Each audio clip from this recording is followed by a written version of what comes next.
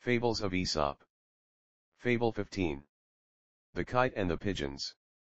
A kite, who had kept sailing in the air for many days near a dove house, and made a swoop at several pigeons, but all to no purpose, for they were too nimble for him, at last had recourse to stratagem, and took his opportunity one day to make a declaration to them, in which he set forth his own just and good intentions, who had nothing more at heart than the defense and protection of the pigeons in their ancient rights and liberties, and how concerned he was at their fears and jealousies of a foreign invasion, especially their unjust and unreasonable suspicions of himself, as if he intended by force of arms to break in upon their constitution, and erect a tyrannical government over them.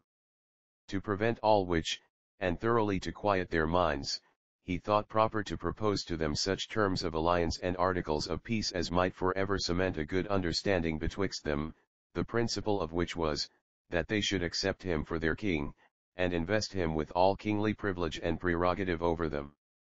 The poor, simple pigeons consented.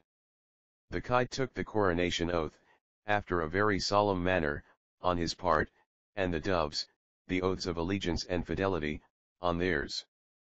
But much time had not passed over their heads, before the kite pretended that it was part of his prerogative to devour a pigeon whenever he pleased.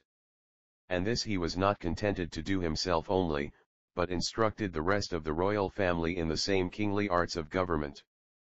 The pigeons, reduced to this miserable condition, said one to deceived, "Sudden trust brings sudden repentance. Whoever trusteth ere he know, doth hurt himself and please his foe."